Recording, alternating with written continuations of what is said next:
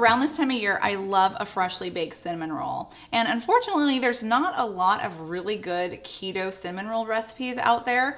A lot of them are FatHead Dough based, so the dough is made out of like that cheesy dough. So that whole cinnamon roll actually just kind of has this underlying taste of cheese, which I don't really prefer. I mean, I'll eat it if I'm really craving a cinnamon roll. So I've been perfecting a recipe for you guys for keto cinnamon rolls, and I'm happy to report these ones turned out fabulous. And they are super easy to make and super fluffy, tons of flavor in them, and you can top them with 2 different types of frosting too, whether you want to do a cream cheese frosting or just a sweetened glaze. Either way works, and I'll show you how to do them both. So let's get started.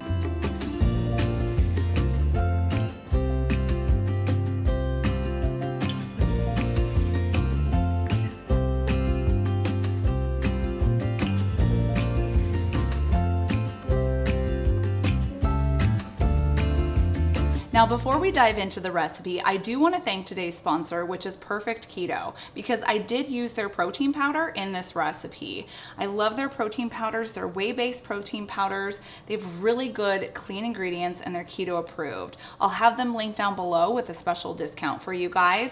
The flavors that you could use for this recipe are unflavored or vanilla. They do have a chocolate protein powder too. I wouldn't really use it in my cinnamon rolls because I don't really think I really like the flavor of chocolate and cinnamon, but if you love that combination, feel free to use the chocolate too.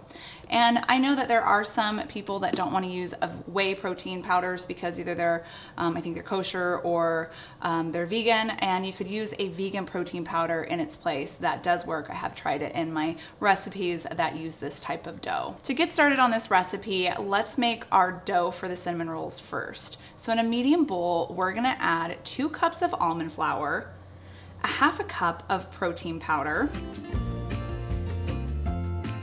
2 tablespoons of monk fruit sweetener, or you can use a sweetener of your choice, 2.5 teaspoons of baking powder, 2 teaspoons of xanthan gum, 1 teaspoon of salt, and 1 teaspoon of ground cardamom. I just love the flavor that the ground cardamom adds to the actual dough of the cinnamon roll. It just adds like a little, it's like it brightens up that cinnamon flavor and really makes the roll taste authentic. We're gonna stir that together until it's combined, and now we're gonna add in our wet ingredients. To the dry ingredients, we're gonna add 1/2 cup of melted butter, 1/4 cup of sour cream, and 1/4 cup of hot water.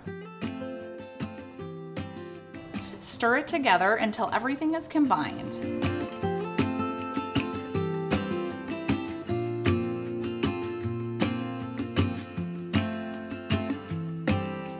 Next, we're gonna move on to our fillings. So of course, you're gonna need some melted butter, so get that prepared. You'll need around 2 tablespoons of melted butter. Set that aside, and then let's move on to our cinnamon sugary mixture. So of course, we're not using sugar. We're gonna be using a sugar alternative. I'm gonna use golden monk fruit in this recipe. I like the golden flavor. Most cinnamon rolls do require like a brown sugar. You could use regular, like if you just have your erythritol or monk fruit or allulose, whatever you wanna use, you could actually use instead of like a golden monk fruit or a brown swerve. So whichever one you wanna use in this recipe, you can use. You're just gonna need 1/4 cup. And then add in 1 teaspoon of cinnamon, and then 1/4 teaspoon of nutmeg, and a pinch of salt. Whisk that together until it's combined, and now let's roll out our dough. So the dough for the cinnamon rolls, I like to roll it out in between 2 sheets of parchment paper. It's very, very sticky, so you kind of just want to pat it down first and then roll it out with your rolling pin. You just want to form a rectangle shape, and it needs to be around like 1/4 of an inch or 1/3 of an inch thick. Just enough so that it makes a decent amount of dough layer for your cinnamon roll. Next, we're going to brush on our melted butter.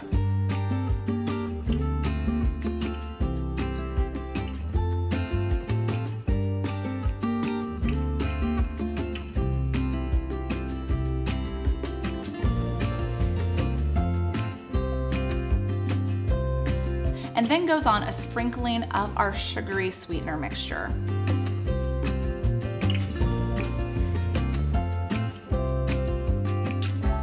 Next, we're gonna roll it starting from the long edge and use your parchment paper to help you roll it, because like I said, this dough is sticky, so you don't really wanna touch it with your fingers. So guide it over using your parchment paper until it's completely rolled. The next step is to cut it. Now, the dough's sticky, once again, so I recommend either using like some oil, like put some oil on your hands to help you cut it, or water too as you hold it. You could even put it in the refrigerator, just kind of let it harden a little bit, and then it will make it easier to cut.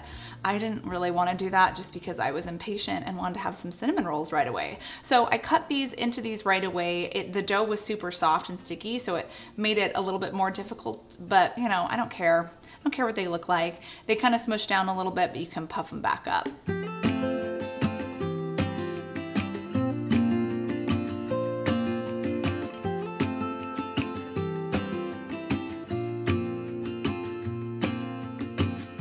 Put them on a baking tray or a baking dish that's lined with a sheet of parchment paper on the bottom, and then we're gonna bake it at 325 degrees for around 16 to 20 minutes, just until the tops start to get golden brown. The next thing to do is to make the final topping for your cinnamon rolls. And now I did say that you could have two options, which is a sweetened glaze or the traditional cream cheese frosting, which is what I like. So to make the glaze, all you're gonna need is 2 tablespoons of melted butter and 1/2 cup of confectioner's swerve or powdered erythritol or monk fruit, whatever powdered sweetener you wanna use here. And then 2 teaspoons of vanilla. Mix that together and then pop it in the microwave for around 20 seconds just to thin it out and get it really liquidy, and then drizzle it on top of your cinnamon rolls.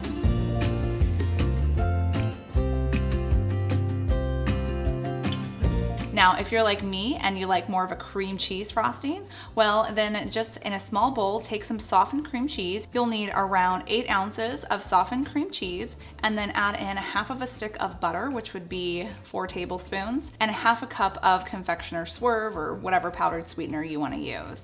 And then beat that together until it's light and fluffy, and spread it on your cinnamon rolls.